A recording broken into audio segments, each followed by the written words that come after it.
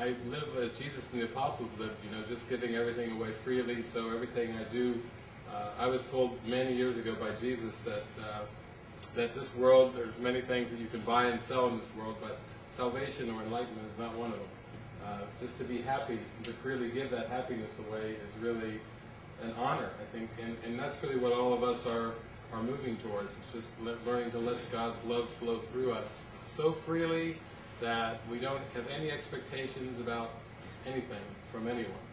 You know, we're just there to like give the, like a flower sends its perfume and its fragrance off into the wind. It doesn't tell the wind where to blow it or, you know, which direction or whatever. It's just very much of a giving mode, and that's the mode where you realize that you're it, that you have it in your heart when you give it away so freely. So these are very intimate discussions, even though sometimes they're smaller groups than this. This is a pretty good sized group, but we can still have the same intimate feel in this group, and I certainly hope that during the week as things unfold, whether you're here for just a day or a weekend or for a whole week, that this is a really important time to pour out what's on your heart. And to me, spirituality has to be very practical to be useful. So instead of just kind of having a lot of high ideas, it's like having it put into practice in your life, in your daily life, is very important. So if you have issues, if you have things that you're dealing with, this is a place to bring them up, throw them out on the table, so to speak, and let them be used for enlightenment or for clarification for everyone. Because that's really what this is about. It's not so much about bantering ideas and concepts about. It's about really coming to live in that experience, where your trust is so strong that you just kind of flow along every day, moment by moment, and it feels as if like every moment is just given to you clean and fresh, like it's not a repetition of something that's gone before, but it's just like, this is what I'm to be doing in this moment. It could be anything from, you know, working in a flower garden, or going on a hike or a walk, or speaking, or going and giving someone a hug. It can come in many different forms, but what we're here to do is come into that experience and raise those questions. There are no questions that are off limits. We don't have any kind of taboo areas where you can't go into that area and everything. To me, living this experience is very much of a transparent experience. When you're in alignment with God, everything you do is very transparent because you have no secrets. You're not trying to guard anything, hide anything, protect anything. It's just, you're an open book. And people feel that when you meet them and they feel like you're an open book.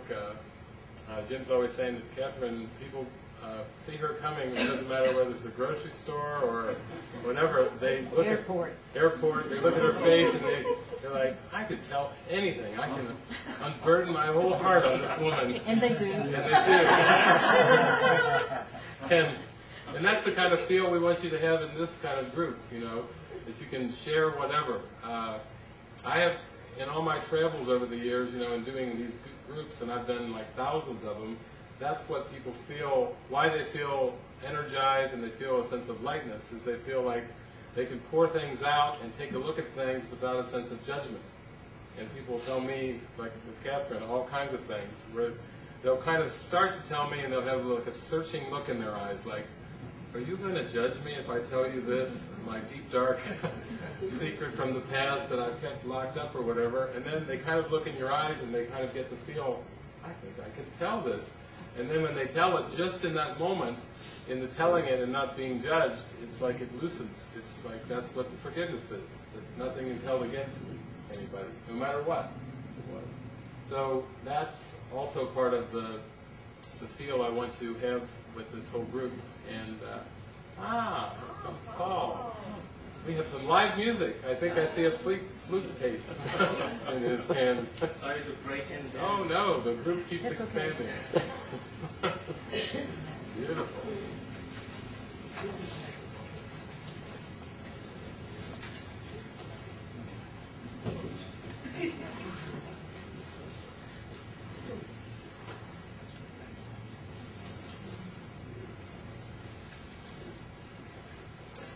Welcome. Yes, welcome.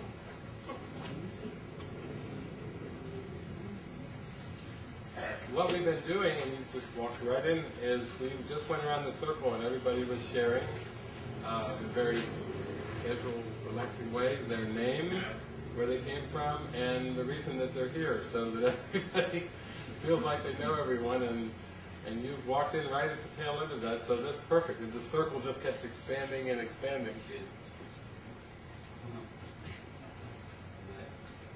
My name is Jeffrey Kerri, and I'm Everton. Checking out Okay. And I'm Paul D'Souza, also live in Alberton, and I'm here just to play and have fun. I was actually surprised. Somebody called me this morning, Paige, yeah, and said David's gathering. And I thought it started on Monday for some reason. So I had things to do, and I rearranged everything to be here. So it's always good to be with you. Good. So, yeah, you brought your flutes along too, so. Yeah, I always walk with it. We have a boom box, but I think also we have some flutes, so we may have a little live music interlude in here. It's great too with these, when you have a weekend or a full week, you know, a lot of spontaneous things can happen. And even though I do a lot of gatherings and sessions, sometimes there are smaller groups or one-on-ones that go on for hours and hours and hours. I was with a family recently in New England for about 20 hours. And they came, and the whole family, the father, the mother, the two children, and they said, oh, our life has changed forever. Almost like the whole course of their life was changed. Because they said before they came to the gathering, they were like bickering in the car, like a family arguing. And then when they got there and spent about 12 hours, 13 hours the first day, and then later on some more hours, it was like when they went back, they were kind of floating on a cloud, just in silent reverence. And that's really what I would want for everyone here. Everyone wants to let go of this chattering judgment in the mind. Everyone wants to feel connected and joined, so much so that you feel so loved, and you feel it just radiating through the center of your being, that you don't have to listen to the ego and go out looking for scraps, a scrap here, a scrap there. It just becomes so full and rich in your life that it just like beams through you wherever you go, and that's really what the intimacy is. And for me, it's just been going on so many years that now I get invitations to other countries. Just got back from a couple different trips to Europe and Canary Islands, and it just shows you that it doesn't even have anything to do with language. When I'm over there, translators show up, and there's such joy. You could be going around eating ice cream cones, you could be on the beach, you can be doing all kinds of different things. It doesn't have to be a life where you feel like you're just grinding out an existence or just trying to make ends meet or whatever. It can be a life of where you just give your life over to God, and then all of a sudden things start to happen. Invitations come, people offer you things. They want to just share your happiness and joy. And it's just kind of like even the Southern hospitality, where people open up their homes and they say, come on in here. And there was one time when I was staying with Jim and Katherine, and we live in like a little retired pilots community. They have their own little runway strip. And we went around, Jim and I went around into all of the homes, one by one, just going into their kitchens and living rooms and having these wonderful holy encounters. And it was such an intimate kind of experience, and very simple, but it really radiated from Jim's devotion to this path of just being open and friendly and welcoming to everyone. And therefore, can you imagine going to a community and just going door to door, not with something to sell, but just getting welcomed in from kitchen to kitchen, from living room to living room, and just having these beautiful, joyful chats. That's what that experience was. Can I ask you a question, Ray? Sure. Do you ever go into situations where the reception is not that way, where there's a huge amount of resistance, or the mind is very closed to, most of us here are probably familiar with the Course in Miracles. I'm kind of in the Bible Belt, Carolina, and had an experience just last week where I locked myself out of the house and went to a neighbor just a couple of doors down. I'm in a rental home, and so I don't necessarily know the neighbor, but there was a car in the driveway, and so she happened to be reading her Bible, which I commented on, and she asked me, if I read the Bible, and I said, well, I have read the Bible, and there ensued a conversation where she asked me if she could ask me some questions, and I said, sure, and I was very open to that idea. But in the answers that I was giving, I couldn't help but notice the horror. And, just the shock almost that I actually was sharing what I believed. And so I was wondering, obviously, when you come to a circle like this with people that are familiar with the Course, there is that welcoming, there is that openness to letting go and joining and more clear understanding. But when you're in a situation where it's very apparent that there are thousands of ways to get to the same place, but that's not how she sees it at all. It's like, how do you join in that situation? Yeah, good question. Most of the people I meet around the country and the world do not study A Course in Miracles. Even though a lot of places I go, like this was set up kind of as a Course in Miracles gathering, more and more and more over the years, it has become the case that the majority of my time, hours and days and weeks, is spent on the road with people that had never heard of Course in Miracles. In fact, when you travel a lot and you go to restaurants with waitresses, waiters, you go to rest areas, grocery stores, you're in hotels, you're on the road, taking a bus somewhere in the back roads of Argentina with with workers, migrant workers, farmers. I find myself in huge arrays of situations where people, A, don't know about A Course in Miracles, and B, don't know about metaphysics. If you mention the word metaphysics in their language, they might say, what's that? They have no clue. For me, that's what the whole joy about it is the Course is leading to an experience, not that you have to stop judging, but that you actually get to a point where you realize that you have no capability whatsoever of judging anything.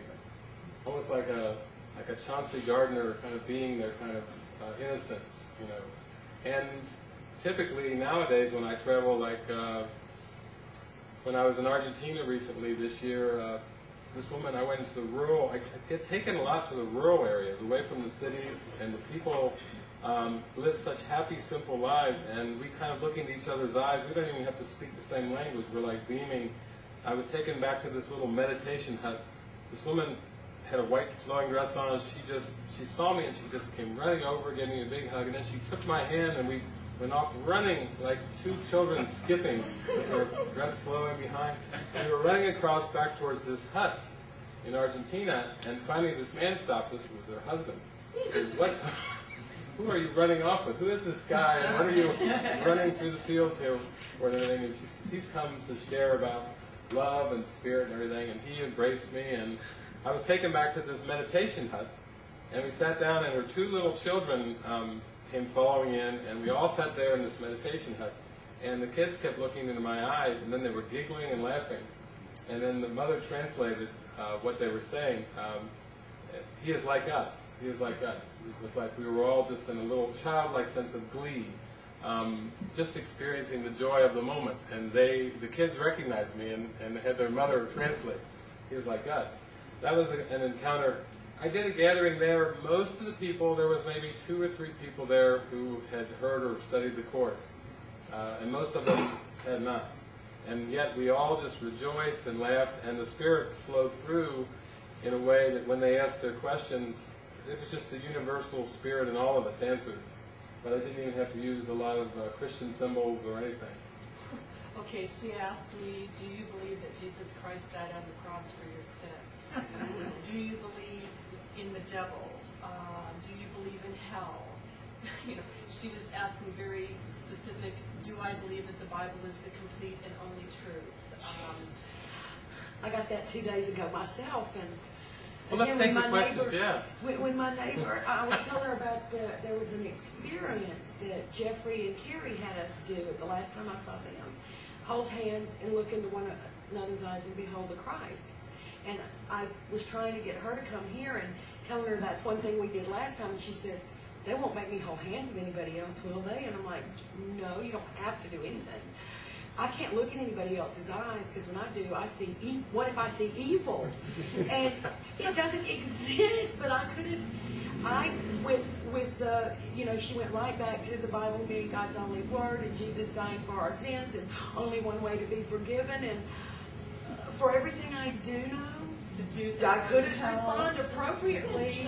I ended up folding up my tent, and the conversation was over. But I could certainly use some help. And yeah, well, we can come at it. We can come at some of those questions she was asking you because that would help right with that. And I really felt comfort in my answers with it, but you can't help but discern. Look at somebody's face; they're like horrified if you actually believe these things. And so it was just a reflection of my own sense of judgment, my own sense of the times in my life when I've been less than open to other people's paths or whatever it might be. I mean, it's always a reflection of my own mind.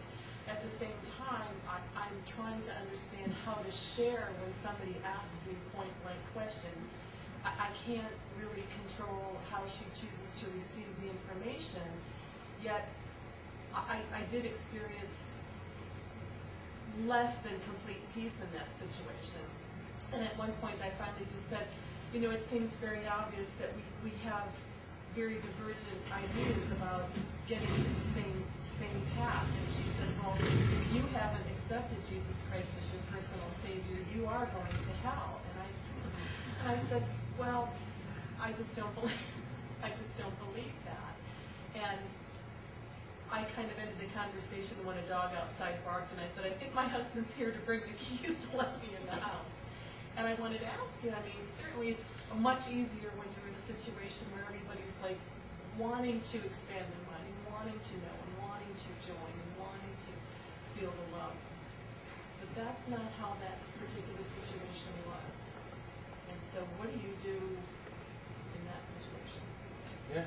And did you have a comment? I saw your hand up. Yeah, I was at a book club meeting at the church that I attend. It was a Methodist church, and the book was for 5 people to meet in heaven, and a discussion ensued about heaven. And one person said, when Judgment Day comes, I just want to find out that I'm right. I said, I don't think that's going to happen. And she said, well, what do you mean? Of course there's going to be a judgment day. I don't think so. And what I realized while doing that was my judgment of her. That's the only thing that I was seeing. And that was the only thing that was real to me, was my judgment of her being wrong. It didn't make me feel good. So what I realized was the only judgment was in me. It's not. Because she said, well, of course there's going to be a judgment day. It's stupid. So most people will take that as you're wrong. But I took it as, no, you're wrong. And that's all I saw. She might be right. I don't know the answer to the question. So me judging her for her beliefs is just as ridiculous as her judging me for my beliefs. That's what I took away from it, is that I'm not going to feel good about that either way unless I just allow her to be. Yeah, and I think that's a good lead into where the answer goes to the question. You have something too? David, just this week I was reading one of David Hawkins' books, I think it was An Eye for an Eye, and he was describing, the state of affairs of, the world religions, and, just factually from a very high space what's going on. And I thought, it's so perfect, how screwed up, the world religions are. It's just perfect. What an opportunity. And, my parents sent me to Catholic schools, and I should be grateful, but, original sin, the Crusades, and limbo. And, purgatory. purgatory. And so, I should be grateful to, but, the way that it's, when I read David Hawkins, and he puts it into such perfect description of what the opportunity is. The opportunity is perfect. I mean, the way the religions are screwed up is perfect. I mean, the opportunity, it's just like you walk into that opportunity. You don't see the problem. The opportunity is so enormously perfect. I just had that experience reading it this week. It's just beautiful. The world is a paradise of wonderfully screwed up in the funniest way stuff. Yes, opportunity with a big O. Yeah. Because what I would say is that in general what you find is the more you're able to let go and just tune into that voice and let it flow through you, you will inspire joy. And it's not like, it doesn't say you will inspire joy in those that believe like you. You will inspire joy across the board. I think for me it started early on, way before I started the course. I remember as a child or as a teenager, like we'd be at the house, I'd be at the house with the family, and I would see these people coming down the street. Jehovah's Witnesses were coming down the street to come to the door. And my family got to know me after a while. They knew I was going to open the door and invite them in the living room. So the family, the brother, the sister, or my sister, mother, father, would run and hide in the back bedroom as the people would walk down the street. And I would open the door, and we would have this wonderful encounter in the living room. And then when it got quiet, and my parents and my sister knew that they had gone, they would come back out, and resume their positions at the TV or whatever, the couch, whatever they were doing. But for me, that was the practice, because already I thought, whoever was coming, I thought, my gosh, if somebody cares enough to go door to door to talk about something, whether it's an Avon salesman or somebody even with religion, they care enough to go traipsing out through the weather and the heat and everything. My feeling was always, I want to join with them. And I would always give it over to the Spirit and say, I haven't a clue how to join with them, but I really want to join with them. I want us all to feel a sense of joy. And this is Jehovah's coming in, and it didn't matter what they were presenting to me. I got so much practice over the years that I seemed to get different missionaries and people that would come a lot, and the family would always do the same thing. But I ended up, at one point I was with 2 Jehovah's Witnesses, and I was sharing, and they were asking me about the Bible, and if I thought, if it was literal, and I would start to just let it flow through me. And one of the 2 turned and said, 2 Jehovah's Witnesses, one of them turned and said, that's exactly what I've always felt. And the other one just turned and looked like, what are you saying? Are you agreeing? But it got to the point that there was joy, because I would always focus on what do we have in common? What joy? What can we rejoice in? And when I would focus on that, I was not focusing on beliefs and differences in beliefs, because that's where you start, splitting hairs.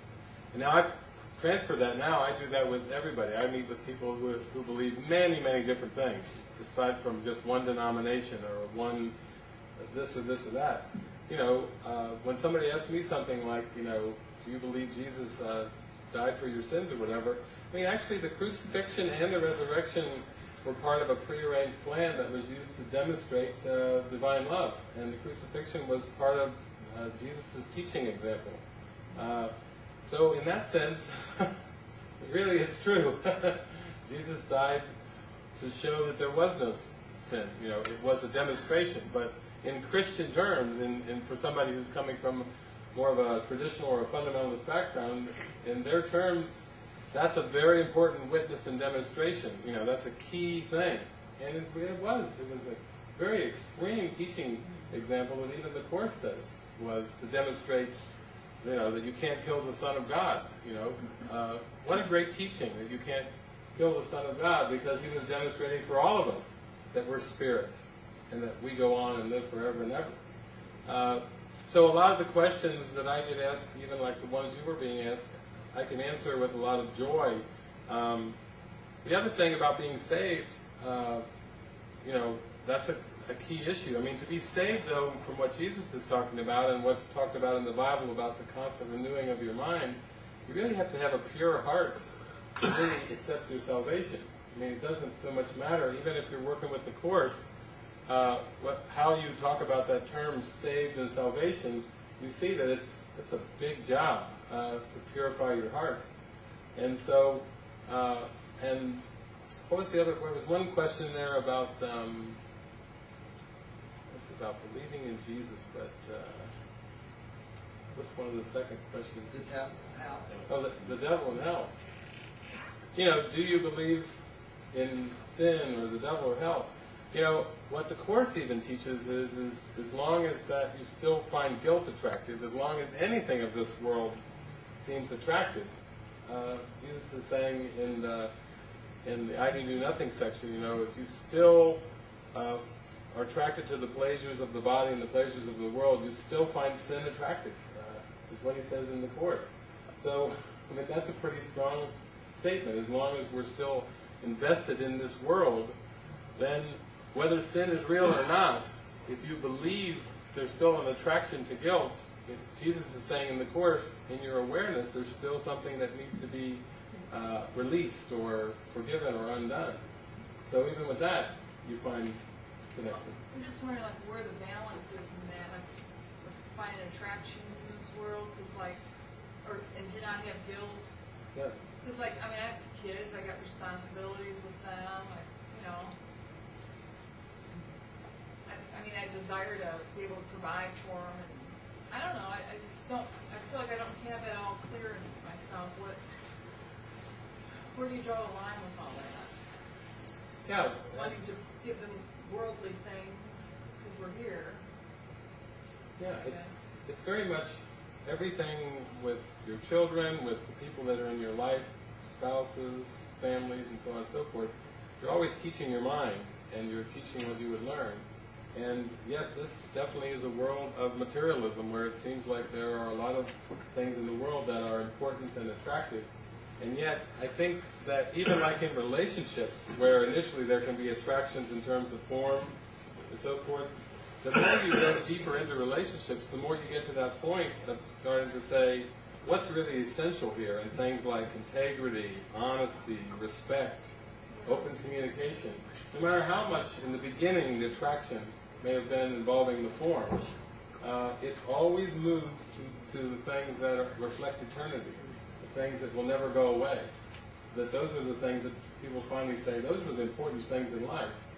And so, typically, even in working with children and everything, as your mind begins to shift and you start to value the eternal, the relationships that you seem to have also seem to shift as well. Maybe you had friendships that were based more on biology or on common interests, liking the same things initially. And the more you get into the spiritual vibration, you find that those things start to shift as well, because you're not interested in doing the same things that you did before. The things that used to catch your eye and catch your attention before are not there. So it works very much from the inside in a transformation of consciousness, and it is really a question of what is it for, and really looking at, gee, why do I do these things? You know, am I just going through the motion of the past, or doing what other people seem to do with their children, or is there something deeper here that I'm to go into? And that's what this gathering will be. It's like my kids are in sports. I don't know how much. What are they really learning with that? I mean, it's good exercise, but what am I really teaching? What are kids learning by learning like competitiveness and stuff like that? Yeah, good I don't know if question. I'm setting them up for something. Because then they always learn like one's better than another. They just. I don't know.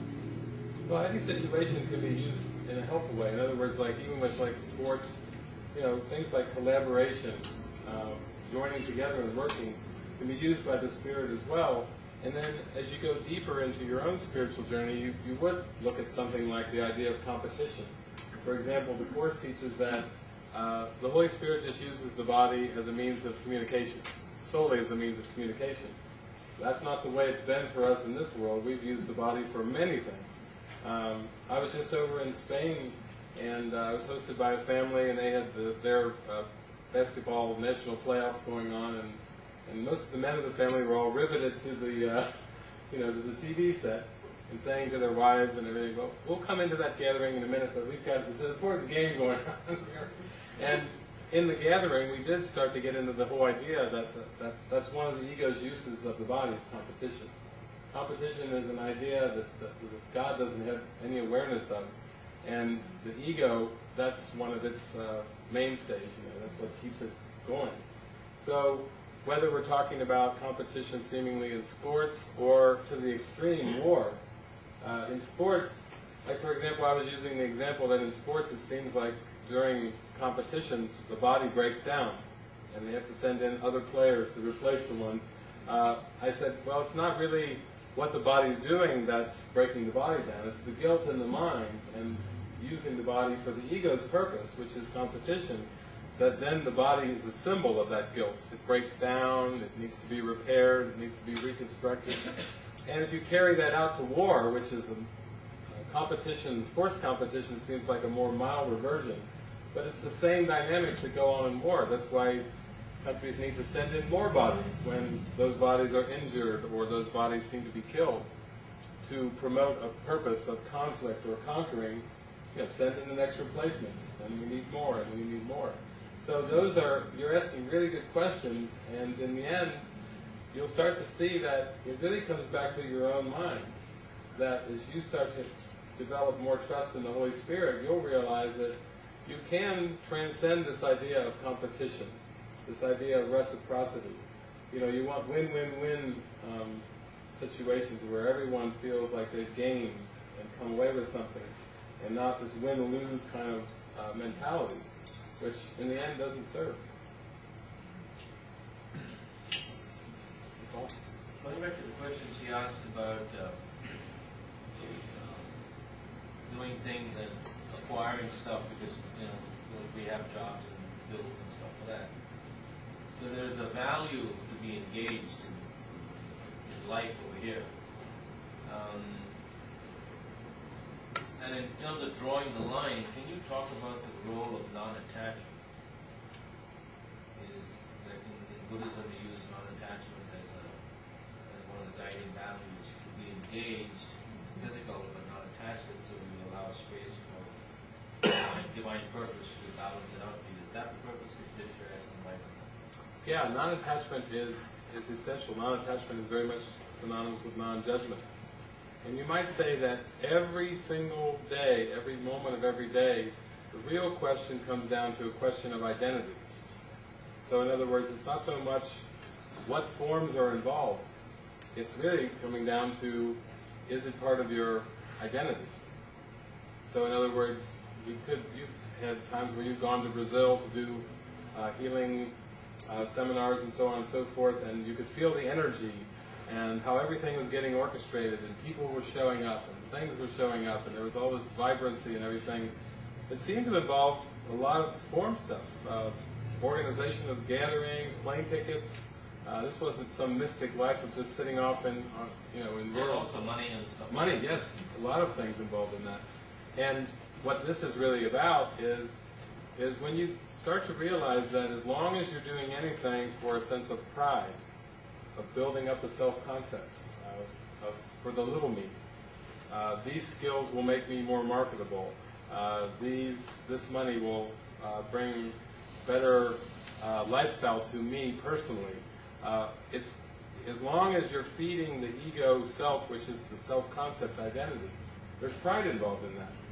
And there's attachment involved in that. So that at the end of the day, when somebody says, well, who was responsible for this, or who gets all the glory for this, this, and this, if you hold your hand up and say, it's me, I'm the one, I deserve the credit, then that's the pride of the ego speaking. And there's always attachment involved with that, and you may have a little bit of a pseudo high, but you always get the lows that go along with that.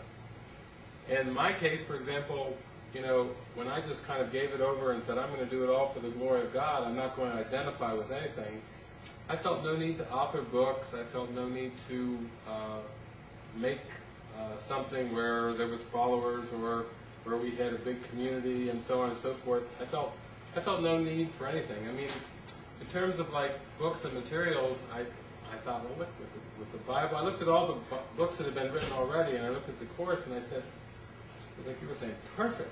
It's all so perfect already. There's nothing I need to add or contribute to that.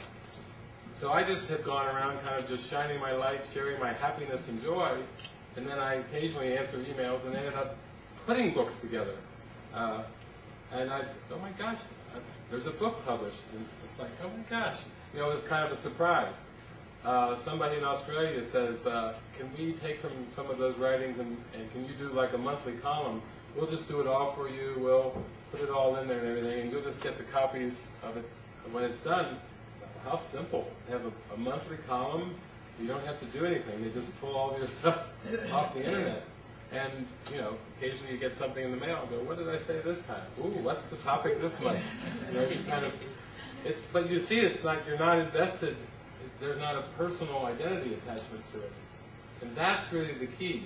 It's not so much simplicity or non-attachments in terms of form, because we've had a lot of ascetics and monks that have tried to live these extremely simple lives of just going off to the cave and they just wear a little G-string and, you know, some of these ascetics eat a little piece of food or a wafer here or there or a sip of water. You know, the simplicity we're aiming for is not a simplicity in form. It's a simplicity of being lined up with the Holy Spirit and being tuned into the source. Now that would be simple. That is simple.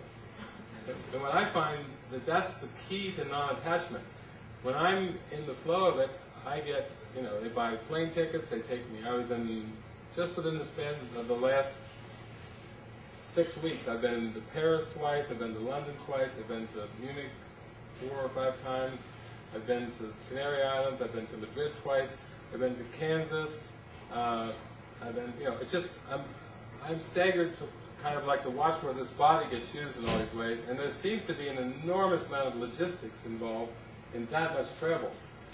Luggage, and plane tickets, and gates, and departure times, and this and that. I'm having a ball. I'm just like Mr. Magoo, just flowing around, you know, wow, ooh, all this stuff is flowing by and everything, because I really don't feel like I'm doing anything, and I really don't feel like, I feel like it's all orchestrated for me, and I just kind of show up and get to watch. And that's very different from this kind of sense of the personal I trying to make a spiritual career or journey, which can seem to involve, oh, the doors closed, and how do I get noticed here, and how can I do more of what I want and still handle these bills? You know, it's complicated to try to have a spiritual journey and let the ego come along on the backpack, or like piggyback along. It's like it seems to be a struggle or a strain when the ego is like a little leech, like hanging on the back for dear life. So that's to me that everything comes down to identity. If you are really doing it all for the glory of God, your reward is very apparent, and it's a stress-free life. And to the extent that pride is getting in there, then it doesn't matter so much what you're working with. There's going to be an experience of complexity and stress.